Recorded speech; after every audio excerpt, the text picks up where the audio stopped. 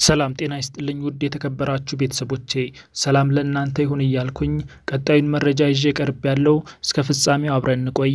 ለማ መገርሳን የቀነሰ መደመር አይሆንም። ዶክተር ሄኖክ ገቢሳ ለማ መገርሳን የቀነሰ መደመር አይሆንም ሲሉ ተሰምተዋል። የኢትዮጵያ መከላከያ ሚኒስትርና የኦሮሞ ዲሞክራሲያዊ ፓርቲ ምክትል ሊቀመንበር አቶ ለማ መገርሳ የኢህአዴግን ውህደት እንደማያምኑበት ለቪኦኤ በሰጡት ቃለ ምልልስ ላይ ገልጸዋል። ማዋሃዱ ትክክል አይደለም፣ ከሆነም በችኮላ መሆን የለበትም፣ ወቅቱም አይደለም ያሉት አቶ ለማ በመደመር ፍልስፍናም እንደማያምኑ ከራዲዮ ጣቢያው ጋር ባደረጉት ቃለ ምልልስ ላይ መናገራቸው ተዘግቧል። አቶ ለማ የኢህአዴግ ምክር ቤት የፓርቲዎችን ውህደት ባጸደቀ ጊዜ የምክር ቤቱ ስብሰባ ላይ ተገኝተው እንደነበር አስታውቀው ስለ ሂደቱ ግን ለጣቢያው ከማብራራት ተቆጥበዋል። አቶ ለማ መደመርን የተቃወሙበትን ምክንያት ለቪኦኤ ሲያስረዱም በአጠቃላይ ከመጀመሪያ ጀምሮ እስከ መጨረሻ ድረስ የፓርቲዎች ውህደትን በተመለከተ የተለየ ሐሳብ እንዳላቸው ተናግሯል። አቶ ታዬ ደንአ ስለ ብልጽግና ፓርቲ አመሰራረት ሂደት ፋይዳዎቹና የአቶ ለማ በውህደቱ አላምንም ማለትን አስመልክተው ከኤስቢኤስ አማርኛ ጋር ባደረጉት ቃለ ምልልስ ማድረጋቸውን በፌስቡክ ገጹ ላይ አስነብቧል። ራዲዮ አክሎም አቶ ታዬ አቶ ለማ በኦሮሚያ ዲሞክራሲያዊ ፓርቲ ስራ አስፈጻሚ ኮሚቴ ስብሰባ ላይ ውህደቱ አስፈላጊ እንደሆነና የመደመር እሳቤ ከኢትዮጵያ አልፎ ለምስራቅ አፍሪካም ጠቃሚ ሐሳብ እንደሆነ ተስማምተው ነው ያጸደቁት። የልዩነት ሐሳብ አላሳመንም። ከዚያም አልፎ በኦዲፒ ማዕከላዊ ኮሚቴና ጉባኤ በኢህአዴግ ስራ አስፈጻሚና ማዕከላዊ ኮሚቴ ስብሰባዎች ላይ ሁሉ የተለየ አቋም አላንጸባረቁም። በዚህም መሄድ አለብን የሚል የተለየ አማራጭ ሐሳብም አላቀረቡም ማለታቸውን አስታውቋል።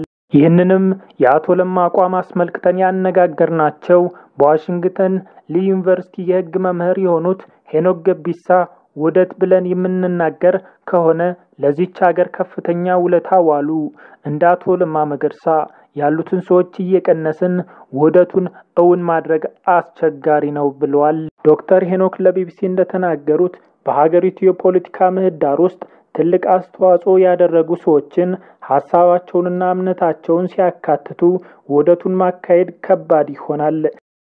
የኦሮሞ ፌዴራሊስት ኮንግረስ ሊቀመንበር የሆኑት ፕሮፌሰር መራራ ዶክተር አብይ ወደ ስልጣን በመጡበት ወቅት ለአብይ ትልቁ ተግዳሮት የሚሆነው የኢትዮጵያ ህዝቦችን መርቶ ማሻገር ሳይሆን ኢህአዴግን እንደ ኢህአዴግ መርቶ ማሻገር መቻልና አለመቻል ላይ ይመሰረታል ማለታቸውን በማስታወስ በአሁኑ ሰዓትም በግንባር ውስጥ ያሉ ፓርቲዎች መጠላለፍ ለጠቅላይ ሚኒስትር አብይ ትልቁ ተግዳሮት ሆኖበታል ብለው እንደሚያምኑ ይገልጻሉ።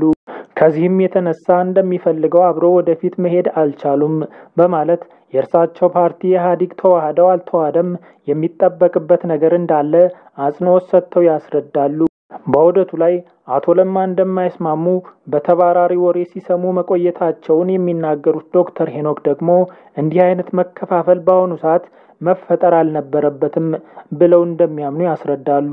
ለዚህም ምክንያት ያሉትን ሲጠቅሱም በእነርሱ መካከል በሚፈጠር አለመግባባት የኦሮሞ ትግል መከፋፈል የለበትም ብዬ ስለማመን ነው ብለዋል። አቶ ለማም ሆኑ ጠቅላይ ሚኒስትር አብይ አህመድ ለኢትዮጵያ የፖለቲካ ሁኔታ ትልቅ ውለታ የዋሉ ሰዎች ስለሆኑ ሐሳባቸውን ወደ አንድ ማምጣት ይጠበቅባቸዋል በማለትም የኦሮሞን ህዝብ ጥያቄ እንመልሳለን ብለው ካመኑ የኦሮሞ ህዝቦች መሪዎችን ነን ብለው ካሉ መደማመጥ አስፈላጊ ነው ሲሉ መነጋገር አስፈላጊ መሆኑን ያሰምሩበታል። የኢትዮጵያ መሪዎች ዲሞክራሲን እንገነባለን ሲሉ ተቀራኒ ሐሳቦችንም ማስተናገድ አለባቸው ብያምናለው የሚሉት ዶክተር ሄኖክ አሁንም ያለ መግባባት መንስኤ የሆነው ውህደት ውሳኔ እንደገና መታየት አለበት ብለው እንደሚያምኑ ለቢቢሲ ገልጸዋል።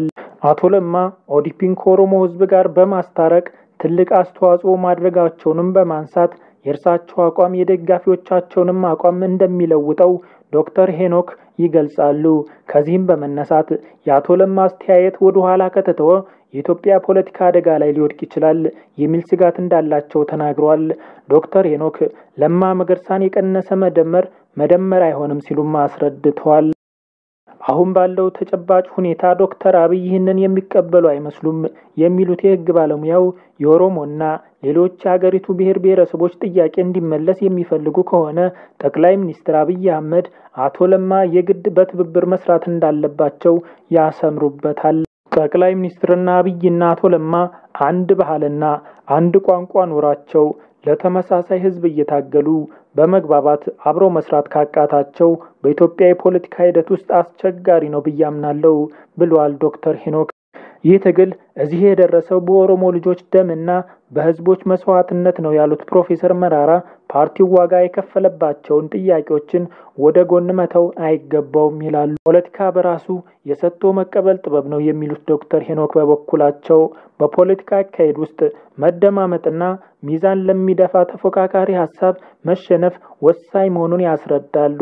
ውህደት የኦሮሞ ህዝብን ጥያቄ የሚመልስ እስከሆነ ድረስ ምንም ችግር የለበትም የሚሉት ዶክተር ሄኖክ ይሁን እንጂ አዲስ መዋቅር እንደ ህዝብ ለሚነሱ ጥያቄዎች በቂ ምላሽ ይሰጣል መባሉ ላይ ጥርጣሬ እንዳላቸው ይናገራሉ።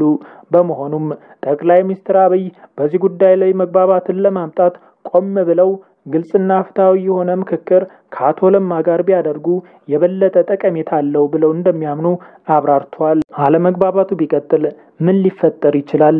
በጠቅላይ ሚኒስትር አብይና በመከላከያ ሚኒስትሩ አቶ ለማ መካከል በተከሰተው አለመግባባት ስለወደፊቱ የሀገሪቱ ሁኔታ ፓርቲዎች ስጋት እንዳለው የተጠየቁት ፕሮፌሰር መራራ እውነተኛ ዲሞክራሲያዊ ፌደራሊዝም ሰፍኖ ህዝቦች በቀያቸው እኩል ባለቤትነት ኖሯቸው ትግላችንን ግብ እስኪመታ ድረስ መስጋታችን አይቀርም ብለዋል።